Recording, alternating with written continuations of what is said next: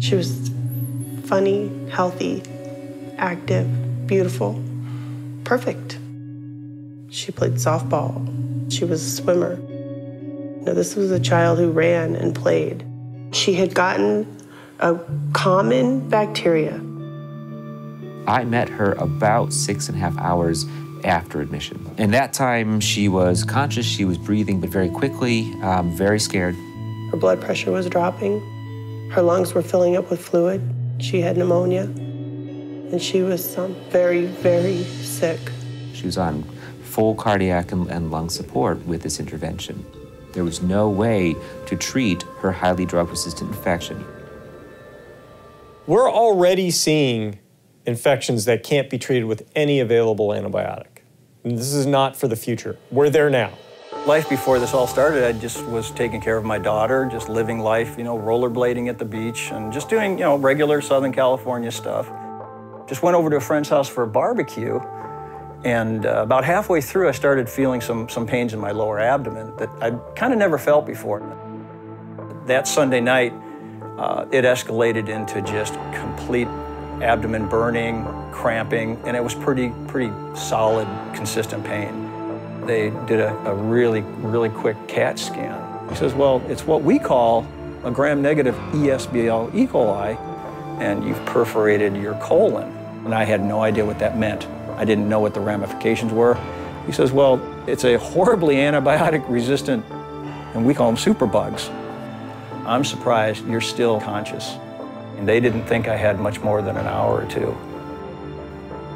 My daughter was in there with me.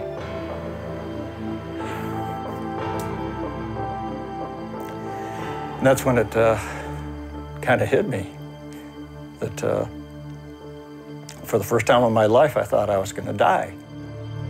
People expect miracles from the antibiotics, and there aren't that many miracles left. So who's to blame? Well, I think we all are. We, the scientific community, for complacency.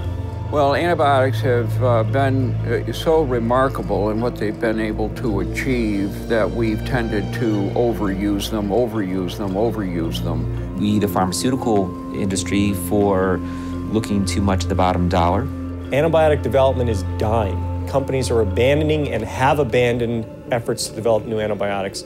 They're not as profitable as other drugs, and there are unbelievable regulatory barriers. The politicians who need to help us mandate and enforce healthcare initiatives. We overuse antibiotics in the environment that's not the human environment. Up to 80% of the antibiotics used in the United States are given to livestock so that the animals are bigger when farmers sell them. It's pathetic. Farmers putting antibiotics in animal feed, the animal eats the feed, we break down our immune system internally, and that seems to be how I acquired this. I don't think people understand how devastating a bacterial infection can be, even to someone who's healthy and young.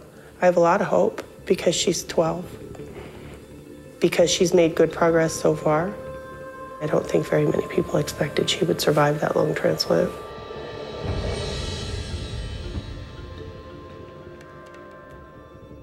Addie is a recipient of a double lung transplant. That means she is at high risk for very resistant infections, including fungus, yeast. It's unclear whether her respiratory and her exercise abilities will return. Where we're going is a return to the pre-antibiotic era. We're setting medicine back 7 decades to the time when physicians were explicitly taught in school that they could not change the course of their patient's illness. You've got part of your colon come out your left side, and we sewed up the rest of it to your insides to let it heal. He goes, chances are we can put you back together. Every day, we live in fear of another infection. And I worry that when she does get another infection, is it going to be with a bacteria that's resistant to everything? Are we one day just going to lose her because we don't have a way to treat a bacterial infection anymore? It's something that could escape. And if it does, they're afraid that they have no antibiotics to fight it this time. We need to be better stewards of the antibiotics that we have. Make the regulatory process easier. We have to acquire the will to permit, support, and in fact, mandate drug discovery.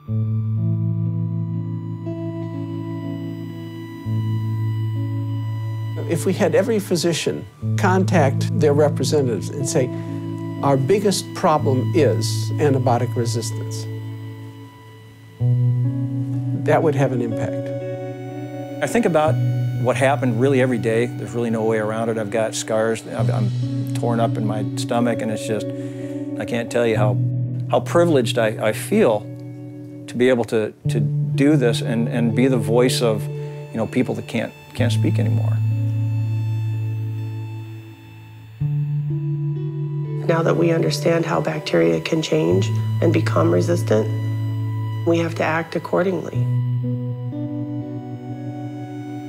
Something as simple as a little cut on your arm or a bug bite on your leg could mean the end of your life.